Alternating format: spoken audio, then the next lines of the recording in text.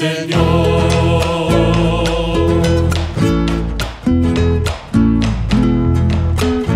Ábrame las puertas de la justicia, entraré para alabar al Señor. Esta es la puerta que Dios nos ha dado, todos los justos por ella entrarán. Este es el día que hizo el Señor.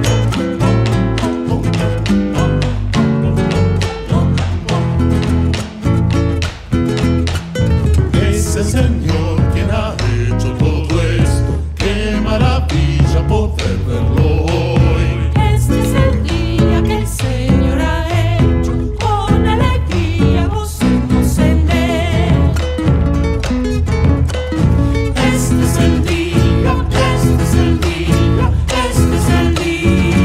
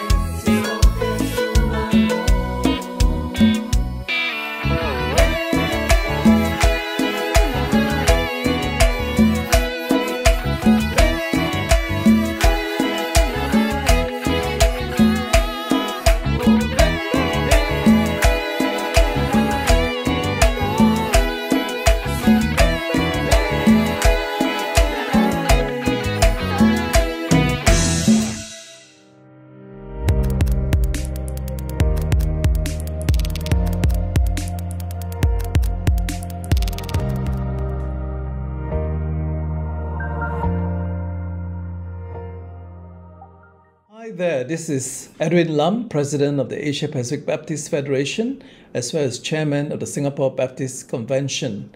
And today I'm privileged to be your MC for this session. So it's my privilege to welcome you to today's celebration. We are grateful to Joel Sierra and his team members from Latin America for leading us in our opening worship. Today we'll be led in our worship by 3 different teams from different corners of the world.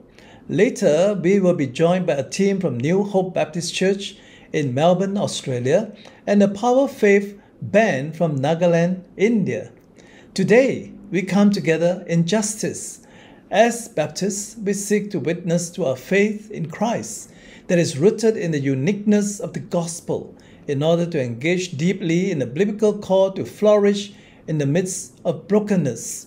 We long to live as a blessing from neighborhoods to nations, holistically sharing our faith in Jesus as Lord.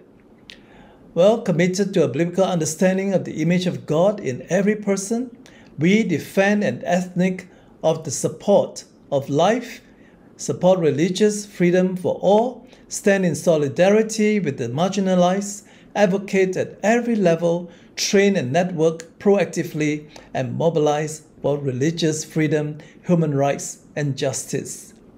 It seems fitting with this theme that we be ministered to now by Crystal. Many of you will be familiar with the Wamba brothers who were born in the Democratic Republic of Congo. Caught up in the government crackdown on protesting students in 1990, the brothers were separated with 2 of them, Michael and Alliston, escaping the country and spending 5 years in a refugee camp before being sponsored by a Saskatchewan church to immigrate to Canada as refugees. With no idea if any of the other family members were alive, they started their new life in Canada. While they did sadly lose many family members and friends in the uprisings and suffered many terrible injustices, miraculously, 8 years after being separated, they were reunited with Fabian, their middle brother, in Canada. Together as Crystal, they have gone on to minister to many people around the world, bringing hope and healing. Please allow them to minister to your heart today.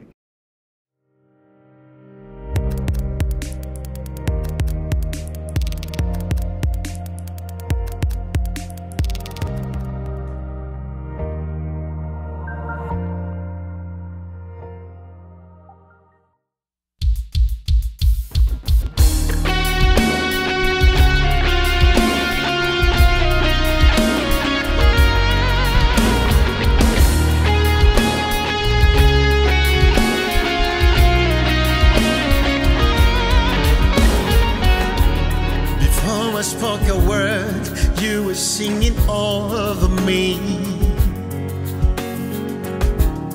You've been so good to me. Before I took a breath, you breathed your life in me. You've been so good to me.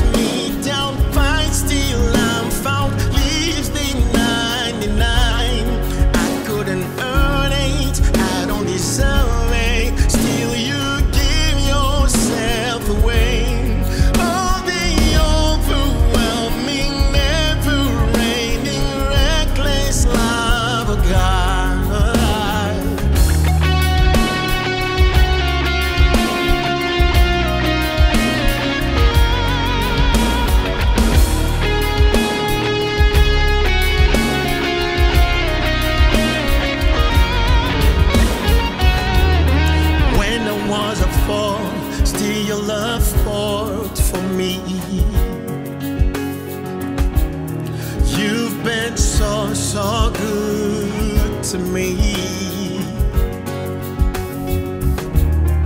When I felt no worth, you paid it all for me. You've been so good. good to me. Oh, the overwhelming, never-ending, reckless love of God. Oh, He chases me down, fights till I'm found, living 99. I couldn't earn it, I don't deserve it. Still, you give yourself away. Oh, the overwhelming, never-ending, reckless love of God. There's no shadow you won't light up, mountain you won't climb up, coming up to me. There's no wall you won't kick down, lie you won't tear down, coming up to me.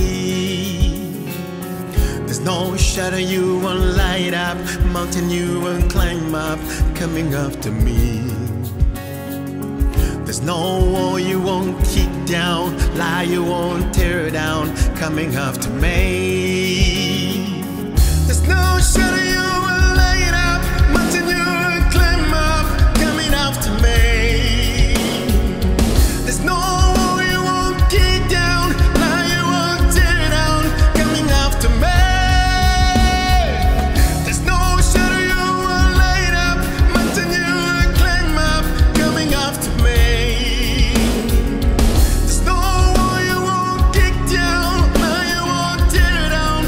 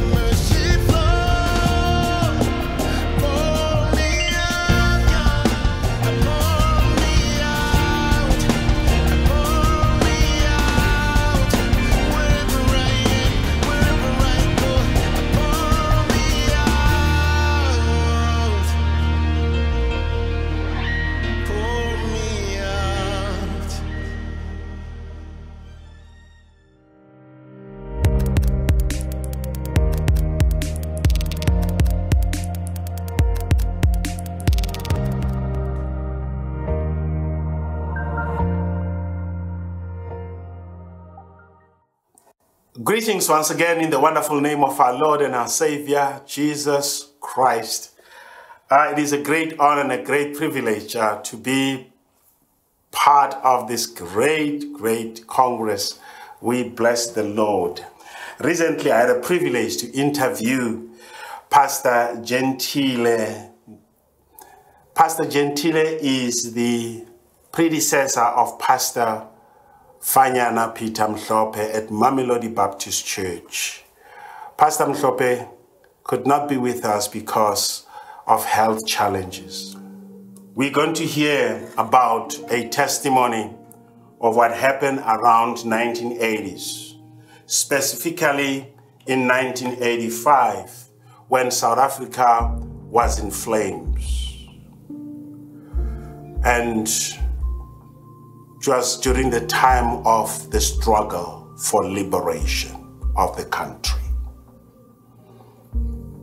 And Pastor Mhlope was called to serve in a township, Mamelodi, that is outside Pretoria. And there was a peaceful march. The people who went out to go and present their requests, their demands to the local government. But the apartheid government instead retaliated by shooting at defenseless people, whom the greater majority were the pensioners, elderly men and women, with some few young people who were there. And at the end of that terrible day, bodies of people were lying in the streets. It was a massacre in Mamelodi. And Pastor Mhlope was requested by the local ministers' forum to be the preacher for the mass funeral of all those people who had died on that day. The funeral was held at a local stadium. And we're going to hear Pastor Gentile share with us how that day impacted both Pastor Mhlope's ministry and the ministry of his church, totally transformed to become a ministry that is outward looking, not inward serving, a ministry that is for the community in Mamelodi. After preaching in that funeral, you can imagine it was a difficult period for the country, which was difficult even for him. He had to look after his life, yes. You know. Also, he had to deal with the church that was struggling, whether to be pietistic or, focus on social order or issues of social justice in the community. Yes. So he had to drag himself first and then drag the church to understand that we are called for a general public more than we are called for ourselves. So from there, Reverend Mhlope moved from his comfort zone of being just a pastor of a local church to be a pastor of a community. Which included Tinting Masango. And Tinting Masango was a child of one of the members in his church. So he had no choice, but to do ministerial work to the Masango family whilst their son was on death row. So he had to visit the boy or the young man in prison. And whilst in prison praying for this one, all the other guys, they wanted to get that ministry. And most of the people that he used to pray for are now the leaders in the country. And unfortunately, Tintin passed on. And God showed them mercy. And Reverend Mhlope's ministry really took a turn. And it's very interesting, just to help people pick up. This was at the height of the struggle in South Africa. When we describe those days, we say South Africa was burning. And to be a Baptist pastor, to be a pastor who would go and embrace, first of all, the social justice issues that was making yourself to become the enemy of the state. Yeah. So Pastor Mhlope became an enemy of the state, of the apartheid state, but he stood for Jesus. Because it is the Lord who said, when I needed you, whether in prison, whether without clothes or without food, you were there for me. And so Pastor Mhlope visited and ministered to the prisoners who were on death row, who were sentenced to death. We thank God that when the New South Africa came, those prisoners were released. That sentence was withdrawn. But it was a ministry of a Baptist pastor that helped those young men to continue to live, because some people will commit suicide once they know that they are on death. Yeah. But then, Mruti, you came in to the very same church. The church now that was known in the community for its social justice ministry. Yeah. As a young pastor, fresh from the seminary. Yeah. Well, those were interesting times, Mruti.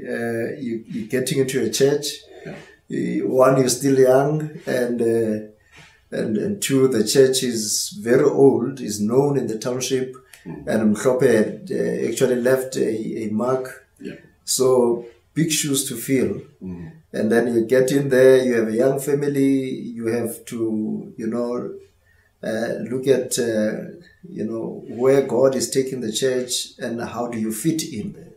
I think that was the most important thing I learned, is to watch God working in the community through this church, because what helped me was that I did not think that God will start to work with my arrival. I thought that God was already working and upon my arrival. So I must say, I was also, I also had to find my way not only into the church but also into the community. Wow. Start to do community work. I remember we started with a simple sermon, just saying to people, if anyone does not have a pastor to bury in our township, I'm here, and tell people that our church is here. And that just opened floodgates, of people in the community coming to the church asking for help. And we started getting into the community, and people started talking that there is a pastor somewhere who can assist you with this one and assist you with that. Yeah. And so the most important thing that one had to do was, one, get to know political leaders in the community, get to know the police, get to know the clinics, the hospitals, go in there, introduce yourself, and get involved in most of the things that were happening in the township. Yeah. What got worse was that what became a serious challenge for me was when now there were many killings in Mamelodi. The fights amongst the criminals in the township. And I found myself right at the center of that. Being called by this gang and that gang. Whoever dies in both gangs, Moruti has to come and bury. Thank you, Pastor Gentile, for sharing with us the story of Pastor Mhlope and your ministry. And this is a challenge to all of us. And I believe that the message will go across to say, the Lord has called us to his people. And the most people who need the church are those who are marginalized. Yeah. Those who have no power. Those who look up to God. And we as a church are called upon to stand in and minister to them.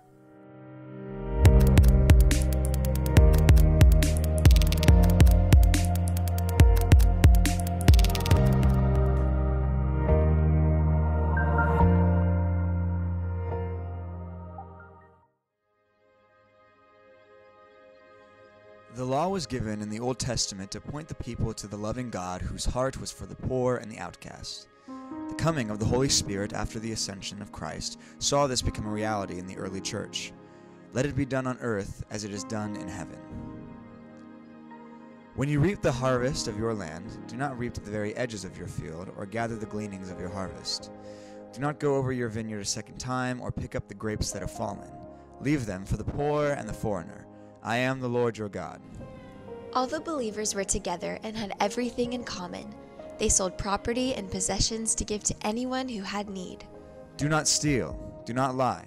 Do not deceive one another. Do not swear falsely by my name, and so profane the name of your God. I am the Lord. Do not defraud or rob your neighbor. Do not hold back the wages of a hired worker overnight. They sold property and possessions to give to anyone who had need. Do not curse the deaf or put a stumbling block in front of the blind, but fear your God. I am the Lord. Do not pervert justice. Do not show partiality to the poor or favoritism to the great, but judge your neighbor fairly. Every day they continued to meet together in the temple courts. They broke bread in their homes and ate together with glad and sincere hearts, praising God and enjoying the favor of all the people. Don't spread gossip and rumors. Do not do anything that endangers your neighbor's life. I am the Lord. They broke bread in their homes. They praised God and enjoyed the favor of all the people. Don't secretly hate your neighbor. If you have something against him, get it out into the open. Otherwise, you are an accomplice in his guilt. Do not seek revenge or bear a grudge against anyone among your people, but love your neighbor as yourself.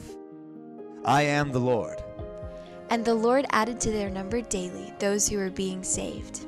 Share with the poor and the foreigner. And the Lord added to their number daily those who were being saved. Judge your neighbor fairly.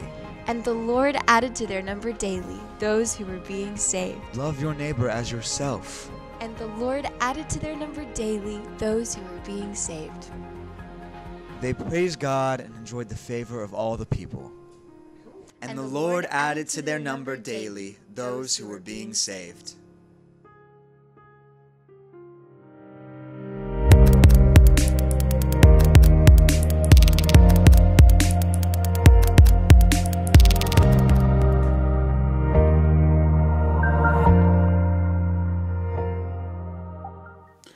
Justice is a foundational concept in the Bible. The Old Testament and New Testament terms that are translated justice, or sometimes righteousness, occur more than 1,000 times. This should not be a surprise, for justice and righteousness are part of the character of God. Psalm 89:14 says, "Righteousness and justice are the foundation of your throne." God is just. He defines what justice means. But if God is just and his book emphasizes justice so heavily, then why has this concept been largely absent from the teachings and practices of my own Baptist tradition during my growing up years? Why have we not been concerned with issues of justice as Jesus was? In this brief talk, I would like to reflect on the history of our Baptist churches in Lebanon and how God has been transforming our thinking in recent years.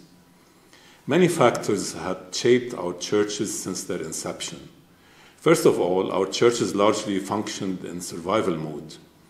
A scholar and specialist on politics and foreign policies in the Middle East analyzes the socio-political factors since the Ottoman Empire rule that forced Middle Eastern Christians to behave the way they do. Sociologically, Christians in the Arab world are perceived as a minority.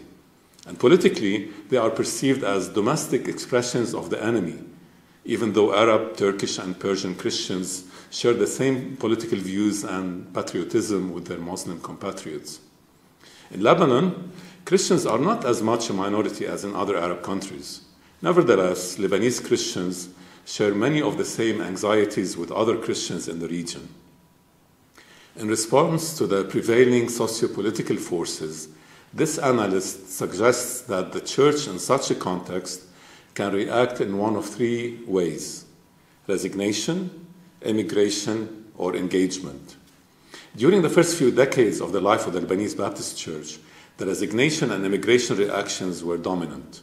Churches either kept to themselves, thus ministry became about self-care and not concerned with the outside world, or looked for a better future away from the Arab world. Our churches did not have a vision for justice in our own communities. Second, our prevalent theology. Most of the Baptist churches in Lebanon early on adopted a dispensational theology. They believed that the role of the church was to evangelize and not to be concerned with issues of social justice. They believed that the church should be concerned with the salvation of souls. Making the world a better place and promoting kingdom values were not seen as the role of the church. Social justice and evangelism were seen as mutually exclusive. The role of the church is to evangelize. Advocating for social justice is the role of NGOs. Third, we had the love problem. I grew up going to church, and I grew up not loving my neighbor. This was the dominant attitude in our churches by the time that more than 1 million Syrian refugees, mostly Muslim, flooded Lebanon more than 10 years ago.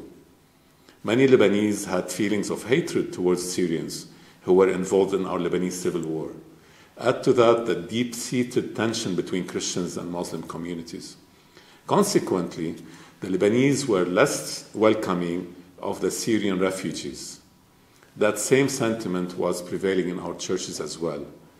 Our church communities were the least likely group of people to serve and care for the Syrian refugees.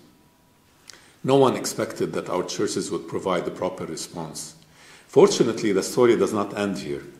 The story of the church in Lebanon is an amazing story of transformation. God has been using the turmoil and the various crises to grow and mature his church into becoming a faithful witness to his love for the nations of the world. First and foremost, the church in Lebanon is learning how to love others with the love of Jesus. By living out this love, the church is discovering a multifaceted gospel that leads to integral mission, serving others in word and deed. What is fascinating is that as the refugee populations surrounded our church communities, our churches did not stop and rethink their theology and missiology to discover the appropriate response. Rather, the Holy Spirit moved the hearts of people to respond. He gave them love and concern that they had not experienced before. In a sense, the church's praxis changed because of a heart change rather than a mind change. The changed heart in our churches is driving a rethinking of our understanding of the gospel rather than the other way around. God has been transforming our thinking and theology at the seminary level and transforming the heart of the church at the praxis level. The two dimensions are intersecting in a fascinating way, a way that can only be orchestrated by God. Our churches were mostly absent from the public sphere during the Lebanese Civil War, 1975 through 1990. Today, after more than 10 years of a mega refugee crisis, after an economic meltdown, a political and social uprising, a pandemic and a healthcare crisis, and an explosion that destroyed a big part of Beirut, you do not have to look far to find the church. Just go down to the streets of Beirut. You will find church communities cleaning, repairing, feeding, comforting, healing, praying, and loving the world in the name of Jesus. A fascinating story of transformation. To go back to the church reaction analysis, the Lebanese church reaction has been gradually progressing from that of resignation and immigration to engagement, prophetic engagement. The church is no longer in hiding, caring only for its own. The church is now out there where it is difficult and risky, proclaiming the love of God in ways that touch people's hearts, bringing hope and joy to a hopeless and suffering world. Social justice and evangelism are no longer mutually exclusive. They have become directly connected. As our church communities are growing in their likeness of Jesus, the separating boundaries between word and deed are getting blurred. They are becoming two inseparable dimensions of the same gospel. As a result, the gospel is being proclaimed more widely than ever before, reaching people groups that were not thought previously accessible. In the middle of the darkness that Lebanon is passing through, God's redemptive work is bringing light out of this darkness through the work of a transformed church. So, how do we grow in our understanding and advocacy of justice in a context like ours? We learn a lot from our sisters and brothers in the West, but we do not have the luxury of being a majority. Lobbying those in power and influencing legislation may not be fruitful or effective. We must find better ways of inspiring and modeling social justice in our communities. It all starts with the church. The kingdom began in Jesus and is best manifested through his body, the church. Accordingly, the church can learn a lot from how Jesus confronted injustice. Glenn Stassen and David Goshi, in their book Kingdom Ethics, identify 4 ways that Jesus confronted injustice. First, Jesus confronted the injustice of greed and justice for the poor and hungry. Jesus taught that God cared deeply for the poor and the hungry. He taught and he fed. The disciples learned that from Jesus and started the practice of sharing their resources with those in need. I believe that confronting this injustice starts by fighting greed within our own communities and taking the poor as seriously as God does. Second, Jesus confronted the injustice of domination. He did that by criticizing the religious leaders of his day. He taught servanthood instead. Our dominant culture today reveres religious leaders, not too differently from how the Pharisees were treated in their day. What a powerful example it would be when our leaders act as servants and not expect positions of honor in society. Third, Jesus confronted the injustice of violence. Jesus shared the Father's passion for peace. He taught transforming initiatives of peacemaking and lived the way of deliverance from violence. I have to admit that it pains me to see church communities that are issues-driven and are not too willing to go to battle for their issues. What a model it would be for our church communities to be kingdom-driven, living out kingdom values and loudly proclaim the reign of God. Fourth, Jesus confronted the injustice of exclusion from community. Jesus deeply cared for the excluded and the marginalized and invited them into community with his disciples. Jesus did not expect others to conform to certain religious norms before they are accepted. Instead, he invited them into community that eventually shaped them and their journey with God.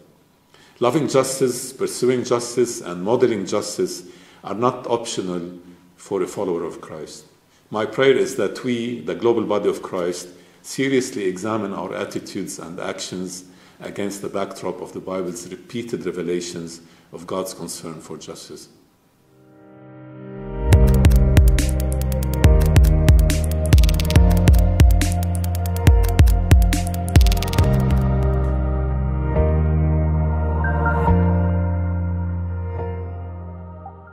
Loving justice, pursuing justice, and modeling justice are not optional for a follower of Christ.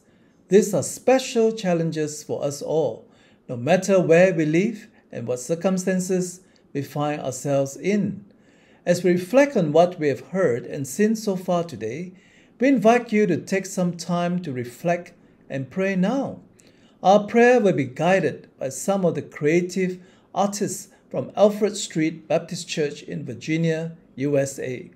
Let us pray for our broken world. Let us pray for the world created by God, this world that reflects His majesty and power, that we will be worthy stewards of this great gift He has given us and seek to safeguard its purity, accessibility, and beauty, and seek restoration where it's scarred beyond recognition. Let us pray into areas of injustices across this world. Let us ask God to open our eyes to injustices and other areas of brokenness in our immediate environments and further afield. Let us ask God to show us where we can serve Him, to work for justice. Let us ask Him to show us who our neighbor is, our local or global neighbor that needs us to act or speak on their behalf. Let us ask Him for courage to speak out. God bless you as you reflect, pray, and trust Him.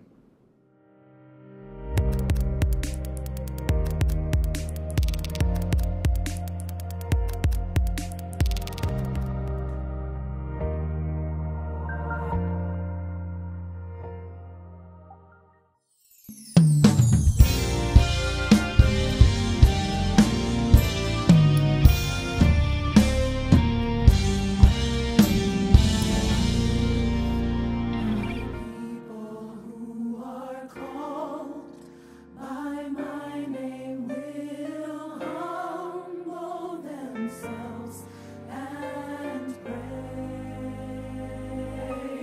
Seek my face,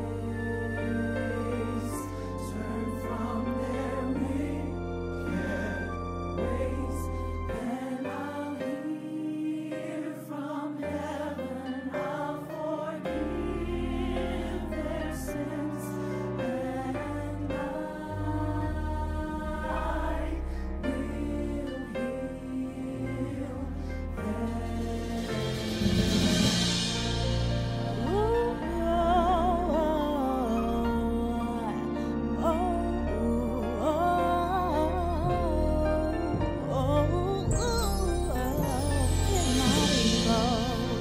my people who are called by my name will humble themselves and pray.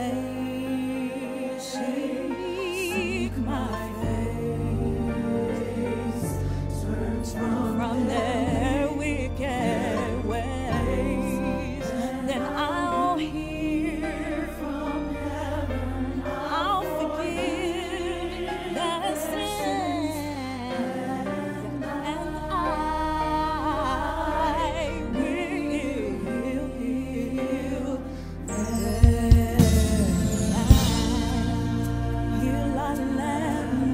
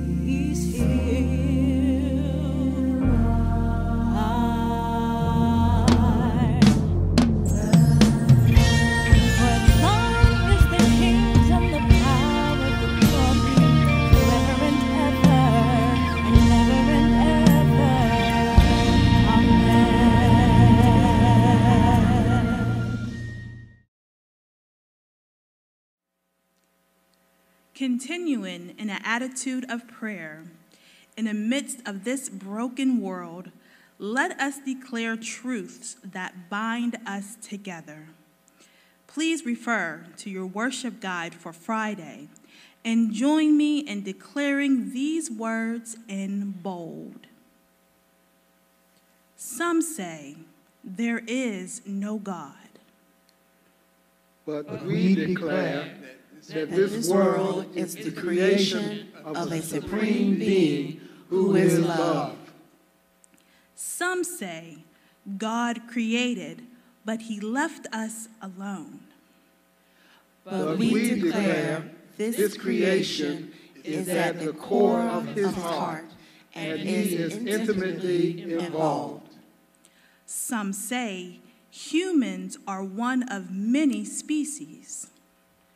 But we declare God has created us for a special purpose, to rule and steward his creation with love, to be the lead worshipers as we offer praise back to our Creator.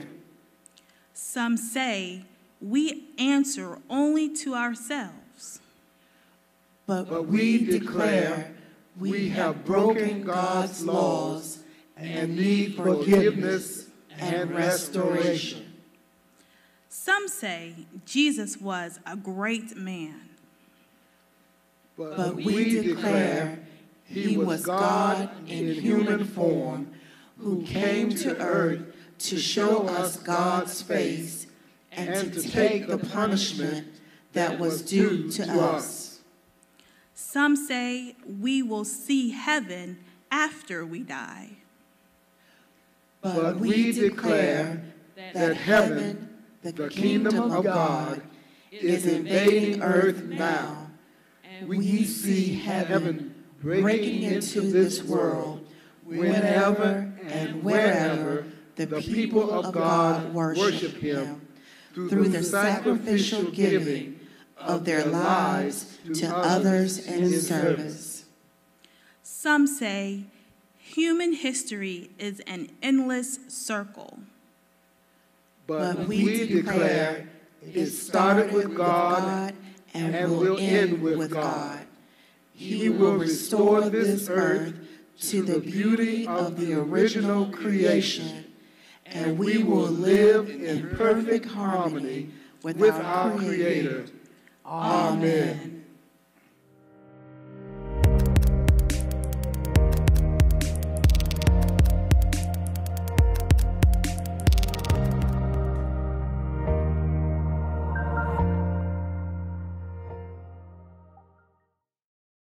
The BWA has long stood in support of religious freedom, human rights, and justice.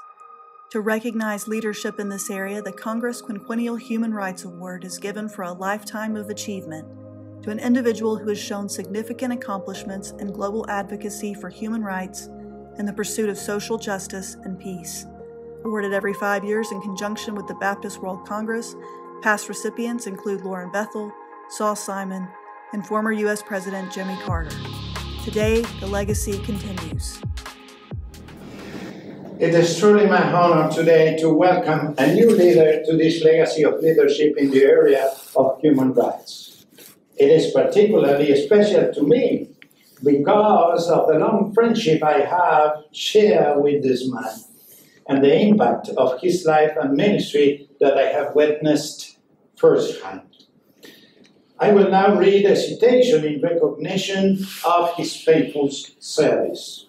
Dr. Raúl Cialaba has been involved in the life of Baptist churches since his childhood and has been a leader within the Baptist World Alliance for decades, including service as a Baptist vice president and a member of many executive committees. He also served on the BWA Commissions on Religious Freedom and Justice, and Baptist Against Racism. Dr. Cialaba has been a defender of religious freedom in Argentina and throughout Latin America. In addition to being a voice for Baptists in different areas of the Argentina national government, he helped create and lead Kirlew, Argentine Council for Religious Freedom, being his president 3 times. In 2019, he worked in conjunction with BWA General Secretary Elijah Brown to liberate Gregory Jose Perez, Executive Director of the Venezuelan Youth, who had been incarcerated by the Maduro regime. He also raised funds for Arepitas de Vida, a ministry providing meals and resources for thousands of needy children in Venezuela. As a representative of CALIR, Dr. Cialaba participated in the Ministerial to Advance Religious Freedom Forum in 2018 I-70, an international event which gathered hundreds of government representatives, religious leaders, survivors of religious persecution, and members of civil society for the advancement of religious freedom. As a layman, Dr. Cialaba offers to others a wonderful example of what it means to serve Christ in the midst of their daily lives and lives before us all the Baptist emphasis on the priesthood of our believers. His testimony is an inspiration to others to exercise the ministry God has given them as the people of God. With this award, the Baptist World Alliance honors Dr. Raúl Cialaba for his unwavering commitment to the rights of men, women, and children around the world, and a lifetime of faithful and impactful service to Christian kingdom. On behalf of the Global Baptist family, it is my honor to present the 2020 Congress Quinquennial Human Rights Award to Dr. Raúl Cialaba.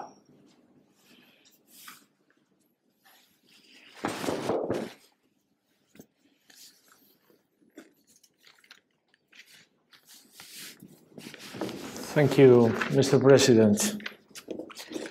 I would like to sincerely thank the Baptist World Alliance, my brothers and sisters of the Argentine Baptist Association, and particularly my wife Silvia and my children Federico, Florencia, and Alejandra for this undeserved distinction.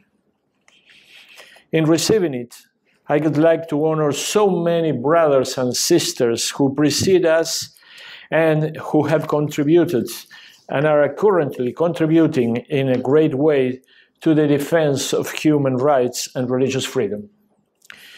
Our honor to them will always entail a deep commitment to continue their work.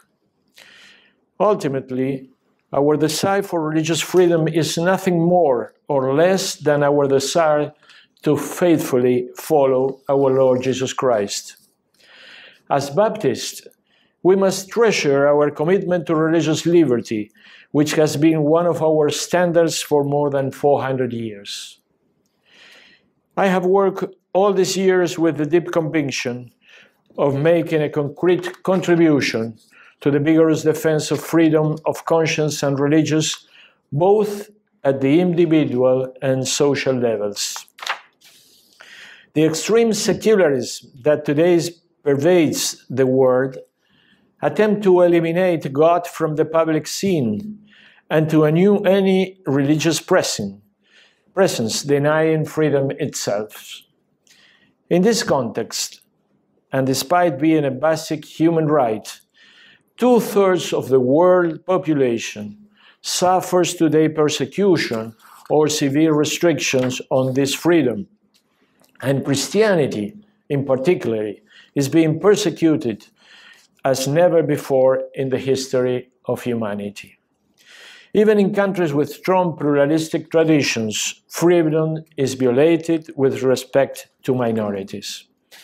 We must be, as Baptists, the voice of the voiceless.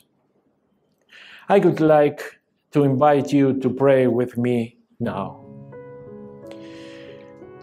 Dear Lord, in accepting this award, I would like to remember those around the world who, at this very moment, are suffering persecution and restrictions because of their religion or belief. those who are unable to expose their beliefs or manifest them publicly, those who suffer imprisonment, persecution, or exile, those who are discriminated against or whose civil or political rights are diminished on religious grounds, those who are mocked or scorned because of their faith, those who are forbidden to preach or change their religion, those whose civil or political rights are restricted for religious reasons, those who, being religious minority, suffer aggressions that go as far as physical extermination. Our prayer, O Lord, and commitment will always be with them. In Jesus Christ, amen.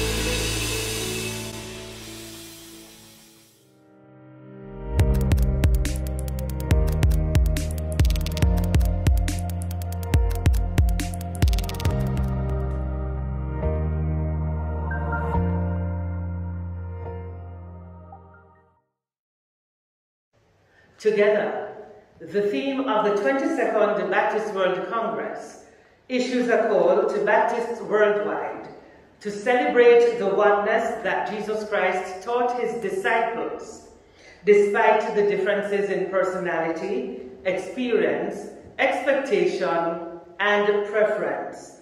It issues a call to find security in a network of mutuality in which exists shared beliefs, and to journey with people in their lived experience, while at the same time becoming indulgent in practices which shape living in community and engender meaningful partnerships. It also issues a call to live more responsively to the mysterious grace of God in creation, to the redemptive presence of Jesus Christ, and to the ongoing work of the Holy Spirit as a community of faith.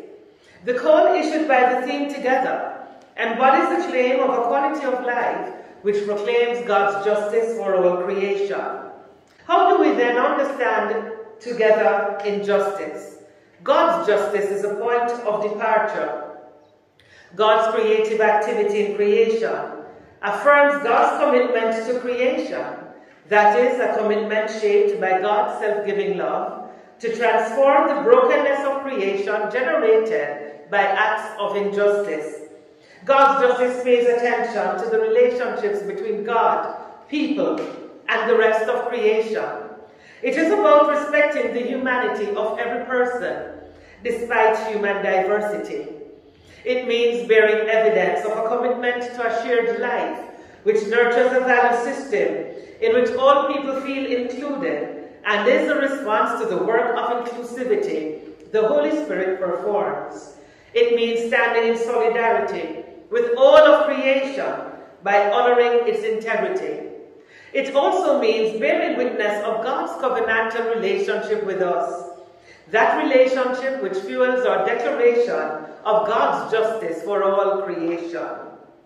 The global Christian community is often confronted with the challenge to witness to the power of God in the face of contesting loyalties, the gods of the world. In the book of the prophet Isaiah, Israel is summoned by God to respond to the struggle of a divided loyalty at a time when they faced an uncertain future and felt threatened by the perceived instability of life outside of Babylon. Uncertainty and instability are among the factors with which the global Christian community has to contend. These often emerge from the desire that life be appropriated in ways reflecting individual choice, especially when theories, concepts, perspectives, and praxis no longer attend to personal points of crisis or need.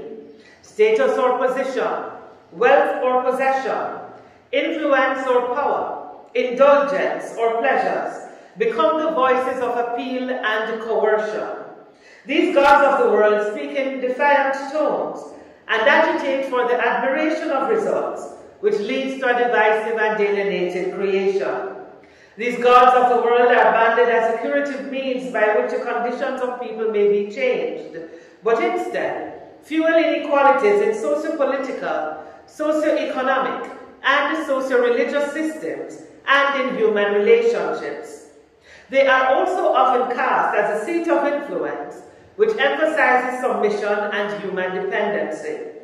Just as Israel was invited to bear witness of the Lord's claims of power over all other powers, the global Christian community is summoned by the Lord God to be the witness of God's reign. By this token, the entrapment of dependence and subjugation would be disrobed, and supportive structures would be created in order to provide the vulnerable and disadvantaged with the means to live a meaningful life. The Lucan description of Jesus' public ministry, Luke chapter 4, verse 14 to verse 19, calls into question the boundaries erected as systems of control which keep others in their place and which emerge from the desire for self-preservation and self-gratification.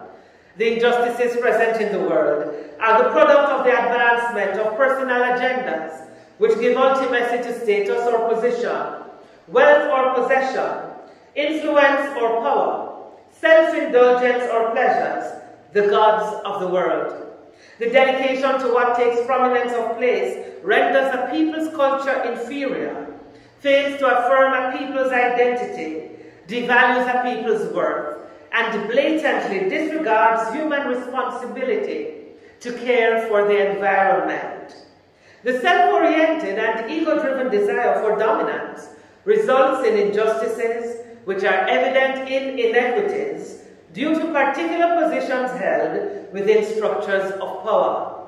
These include discrimination in employment, such as the right to promotion and rates of pay, and discrimination in lending opportunities. It also includes forced child labor, violence against children, gender-based violence, and the isolation between economic development and environmental policies from which the ecological crisis stems. Jesus' public ministry presents a vision of effecting change in the midst of injustices contained within the reign of dominance, which hinders solidarity and limits self-definition. It is the power of the Spirit which is to be granted exclusive claim, not so that the church can see through her own prisms of privilege and self-induced power, or be granted exclusive favors, but so that by the church's life and worship, a new spirituality will take shape, born out of an exclusive loyalty to the power of the Spirit. It is this same power on which the church depends, so that in her liturgical life and interaction with the Word of God, the church is able to be the agent of resistance to the seat of influence which rejects God's concern for justice.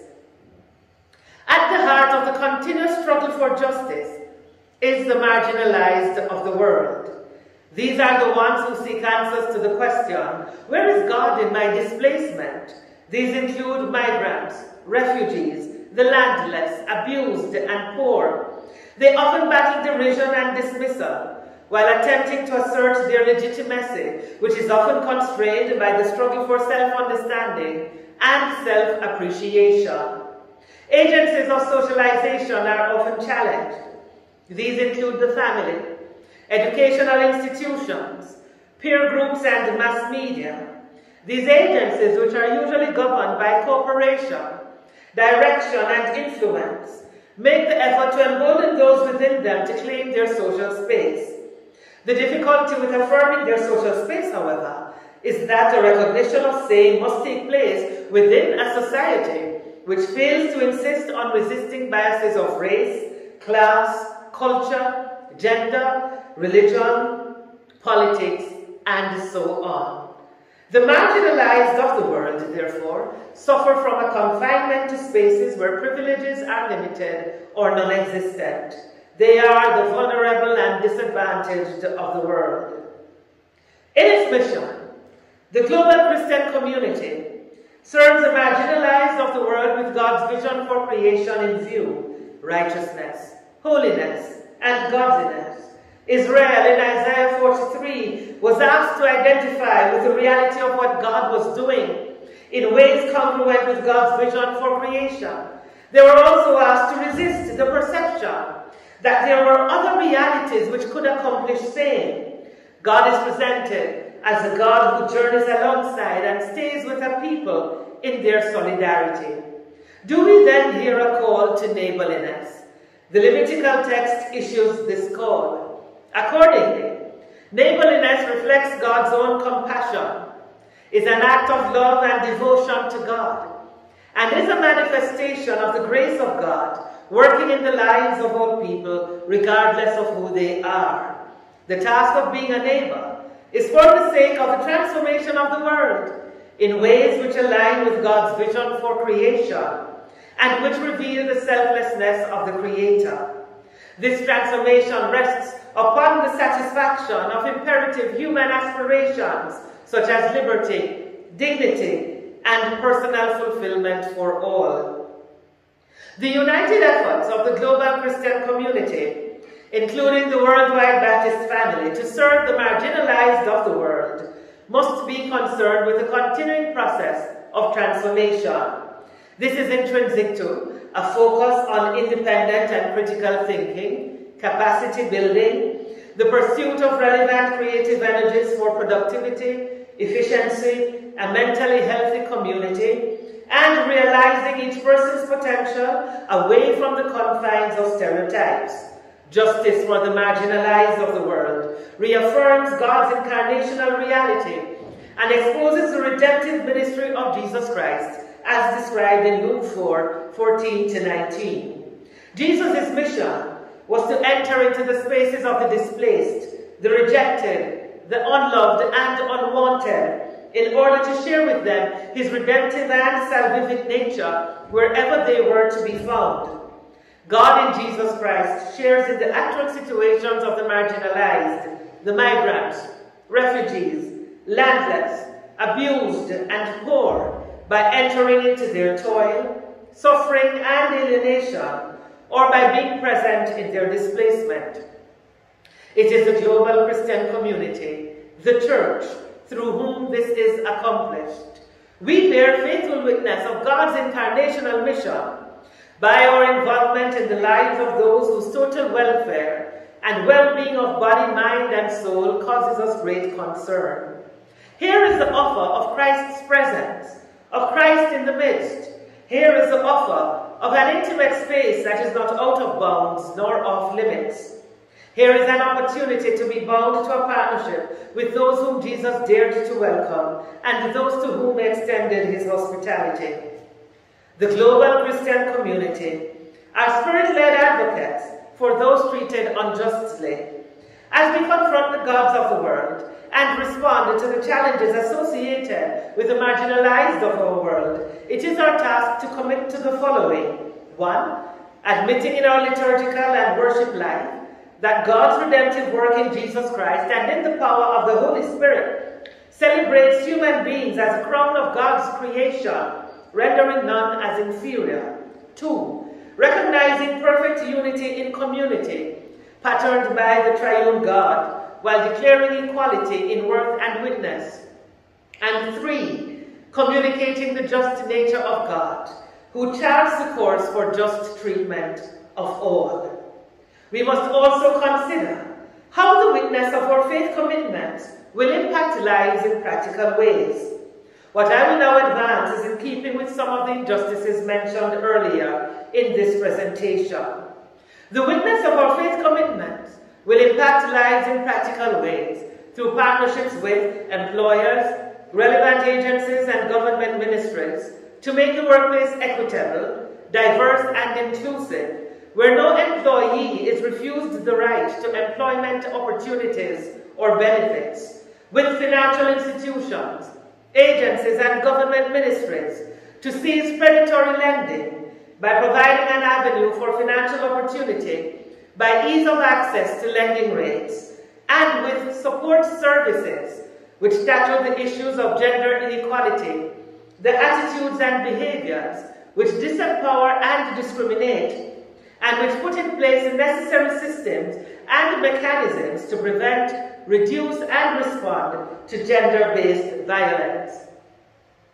The witness of our faith commitments will also add meaning to human lives by our participation in initiatives which ensure that child protection services are recognized and accessible, offer public education and awareness campaigns on forced child labor and violence against children, and encourage mentorship and foster care, which challenge patterns of acquisition and consumption, which produce unequal distribution of goods and services for the sake of personal gratification, and which ignore environmental costs to pursue economic growth and profitability, which address the inaccessibility to basic amenities and the barriers to healthcare faced by migrants, refugees, and the poor, and which create the conditions for the voices of the marginalized to be heard.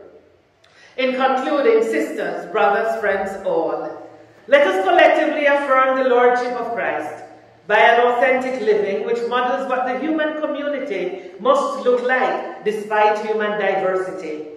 Let us, in the power of the Spirit of Almighty God, be more intensive and more demanding in our mission to overcome the barriers enforced by the devotees to the gods of the world, and to intentionally defend the value, dignity, and worth of the marginalized of the world, while affirming God's continued incarnational presence. In solidarity, we will stand together in justice.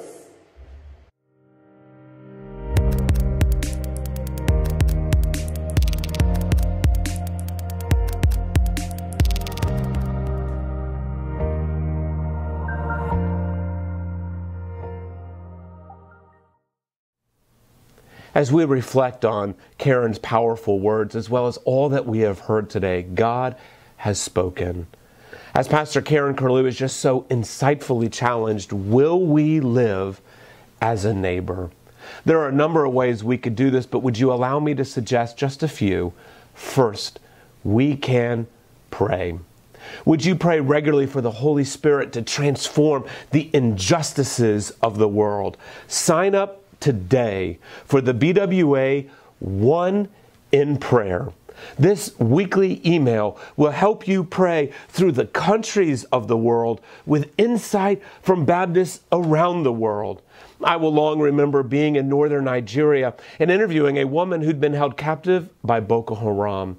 She described all the horrific experiences that you might imagine, and then we asked her this question: is there one message you would like to share with the global church?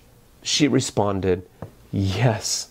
Would you let the church know around the world that I am praying for them? I am praying that they would never know the experiences of injustice that I have known. If those who've been held captive by Boko Haram are praying for us, would we pray together with them? Second, you can partner. When you give to the BWA, you are partnering to stand for justice. The BWA is standing with those who've been put in prison unjustly. We're standing together with those who are facing religious freedom restrictions and persecution in areas around the world, including just in this year in Europe, Africa, the Middle East, and in Asia. We're standing together with those who are facing domestic violence. We're working to provide food for those who are facing hunger, provide advocacy in the United Nations, Washington, D.C., and around the world, championing the equitable worldwide distribution of the COVID-19 vaccine, and working on behalf of racial justice. When you give to the BWA, you are partnering to make a difference for justice. Finally, can I call on you to participate? Earlier this year, the military of Myanmar overthrew the elected government.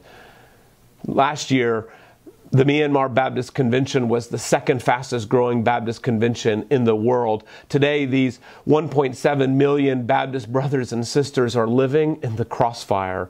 And our concern is not just for them, but for all of the citizens of the country, including the Rohingya Muslims who continue to experience the reverberations of genocide. We've heard from Baptists in Myanmar who've described surviving the aerial bombardments that have fallen in their direct vicinity. We've heard from Baptist professors who had to flee in the middle of the night in order to avoid military convoys that had converged in order to arrest them.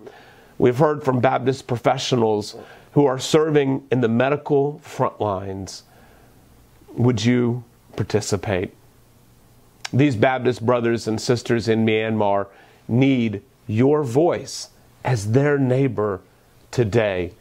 As one Baptist leader in Myanmar urged, will the international faith community raise their voices for the victims?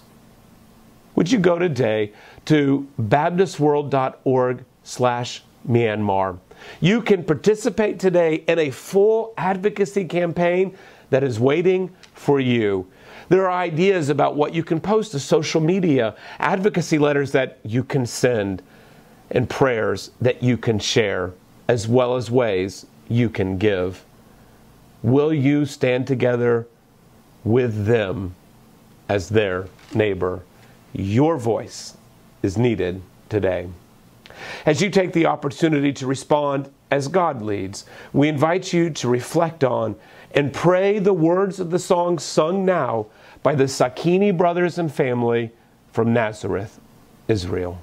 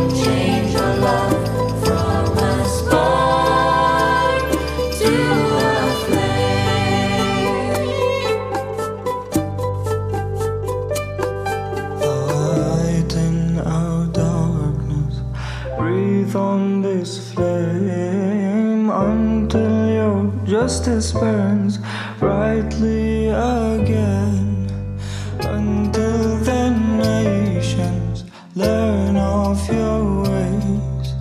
Seek your salvation, bring you their praise. God of the poor, friend of the weak, give us compassion, we pray.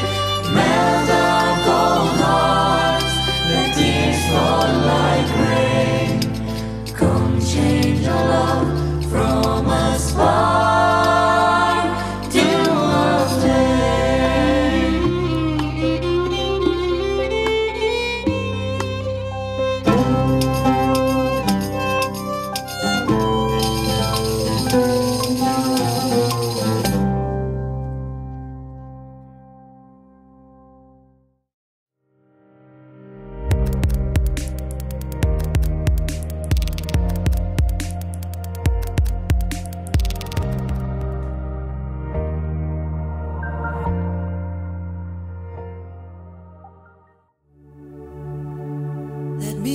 filled with kindness and compassion for the one for whom you loved and gave your son for humanity. Increase my love. Help me to love with open arms like you do. The love that erases all the lines and sees the truth. Oh, that one day look in my eyes, they would see you. Even in just a smile, they would feel the Father's love. Oh, how He loves us. From the homeless to the famous and in between. He formed us, He made us carefully. 'Cause in the end, we're all your children. So help me to love with open arms like you do. The love that erases all the lines and sees the truth. Oh, that when they look in my eyes, they would see you. Even in just a smile, they would feel the Father's love. So let all my life tell of who you are and the wonder of your never-ending love. Let all my life tell of who you are, that you're wonderful and such a good Father. Oh, you're wonderful and such a good Father. Help me to love with open arms like you do. A love that erases all the lines and sees the truth. Oh, that when they look in my eyes, they would see you. Even in just a smile, they would feel the Father's love.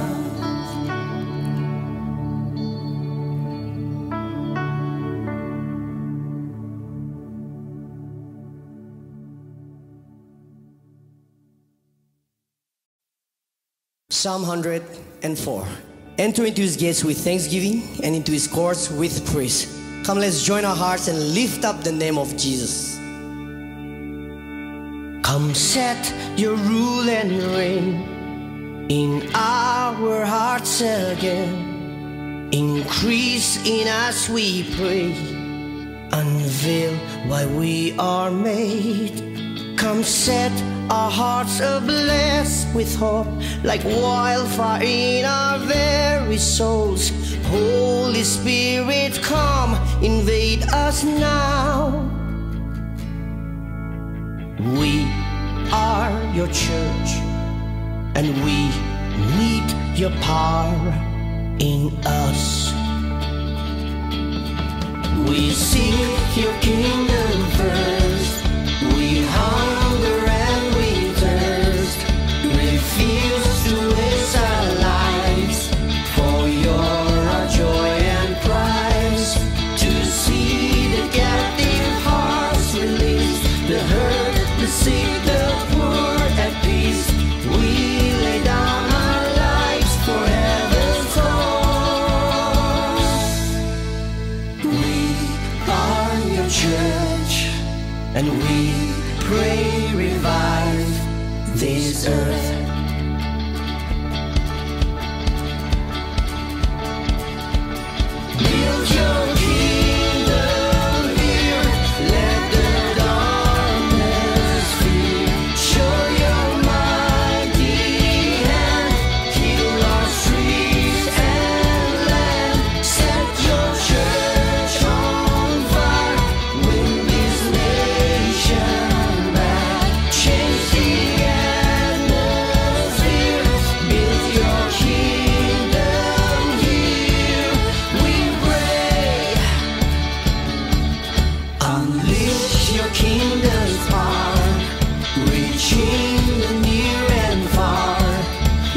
force of hell can stop your beauty changing hearts.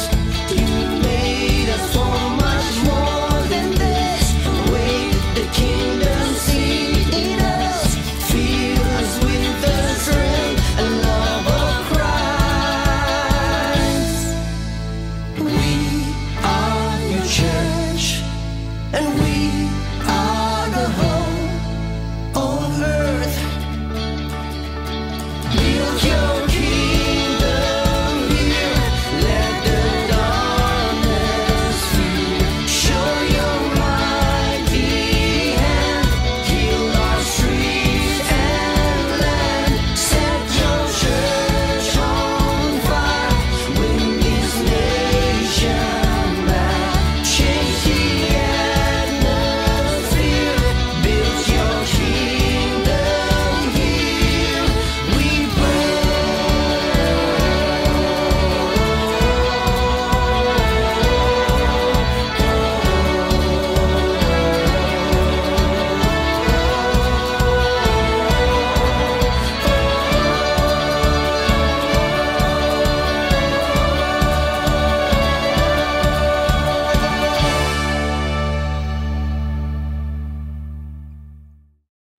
As we draw today's celebration to a close, can I remind you that tomorrow we'll be celebrating the Lord's Supper together. We encourage you come prepared with wine or juice and bread or something else to eat, to share with those you may be watching with, and the whole family, as we gather together in this different way and remember our Lord Jesus and his sacrifice for us. And now, today, let us remember, we are called to be a prophetic people, working for justice, resisting violence, and challenging the abuse of power. We are called to be an inclusive people, pulling down the walls of prejudice and welcoming the stranger. We are called to be a sacrificial people, risking uncertainty, becoming vulnerable and reflecting the generosity of God. We are called to be a missionary people, demonstrating in word and action the redeeming love of God in this world. Today, as we go forth, may we love with all sincerity, hate what is evil, cling to what is good, be joyful in hope, patient in suffering and affliction, faithful in prayer. Bless those who persecute us. Bless and do not curse. Rejoice with those who rejoice. Mourn with those who mourn, and live in harmony with one another. May the grace of the Lord Jesus Christ, the love of God the Father, and the fellowship of the Holy Spirit be with you and in us all. Amen.